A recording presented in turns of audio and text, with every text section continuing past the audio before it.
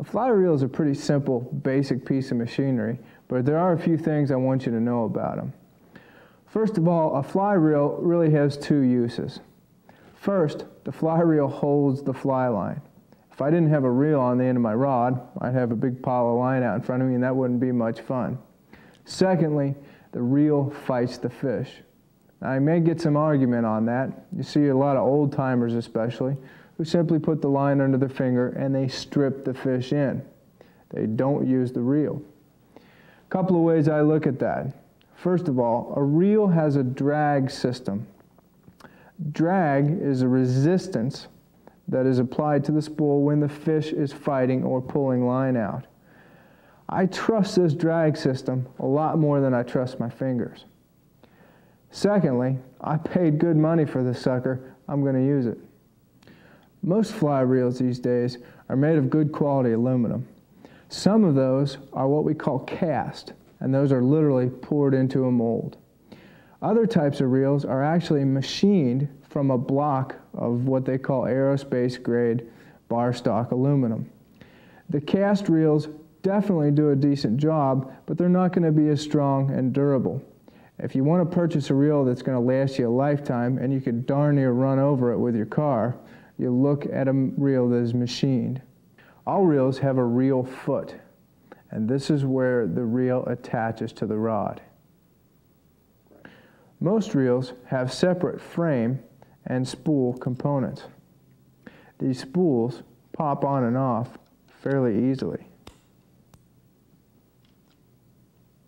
I can buy additional spools for most reels if I want to have a sinking tip or a sinking line in addition to my floating line. On the outside of this spool, I've got the handle, which is obviously where I crank the reel. On this particular reel, I've got a counterbalance, which helps the reel rotate more smoothly. In the center, I've got the spool release button. I simply press the button in and pull the spool off. On the opposite side of the reel, I have the drag adjustment knob. I go from plus to minus, which is more drag or less drag, and I can simply rotate the knob as per my needs.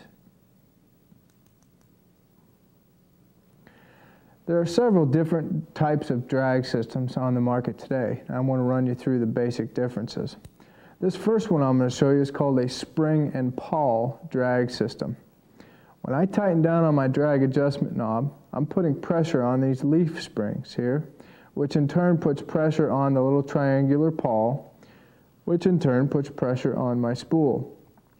A spring and pawl drag system offers fairly little resistance, although depending on what type of fish you're fishing for, it may be all you need. Now, these components to this drag system can either be made out of Delrin or plastic, or they can be made out of stainless steel. The Delrin and the plastic are usually the least expensive. In fact, you can buy one of these reels for really $30 on up and have a decent little reel.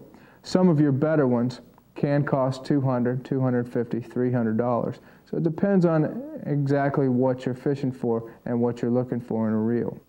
As I tighten down on the drag adjustment knob, I'm putting pressure on the leaf springs, which in turn put pressure on the triangular pawls, which in turn put pressure on the spindle on my spool.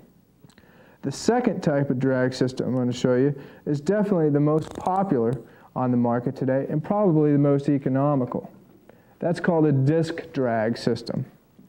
A disc drag offers you a heck of a lot of resistance for the money, and it's a very durable, reliable system. When I tighten down on this drag adjustment knob, I'm basically compressing a disc in here, which is attached to a main disc, which the spool is attached to. Like I said, get a heck of a lot of resistance out of this, a really great value. I fish with these disc drag reels day in, day out. Now again, these components can either be plastic or they can be stainless steel. Again, the stainless steel is going to be the more expensive, but the more reliable. A good disc drag reel can run you really anywhere from $60 to $350. When I rotate the drag adjustment knob, I tighten down on the main disc, which teeth are attached to the center disc, which is in turn attached to my spool, which slows it down. The next type of reel is by far the most reliable and the most durable on the market. That's called a cork drag system. This has a cork plate on the inside of it that when I tighten down on the drag adjustment knob, it essentially pulls the spool closer, tighter to that cork plate. That's where I get my resistance. This is by far the strongest drag system available on the market and the smoothest. When you're really going for big fish, fighting fish, or you just want a reel that's a pleasure to use and it's going to last you a lifetime, a cork drag is the way to go. Most of these are quite expensive, usually range in the $300 to $500, even $600 price ballpark. By rotating the drag adjustment knob, I'm bringing the spool tighter onto the cork plate, which gives me more resistance. I think that pretty much sums up fly reels. Pretty simple, really. You need to determine which type of reel best suits your needs and the fish you're going to be fishing for, and your budget. You don't need to break the bank unless you really need to for the type of fishing you'll be doing, or you just want to. Now let's take a look at what goes on the reel, the line system. If you like this video, hit subscribe. It helps out a lot.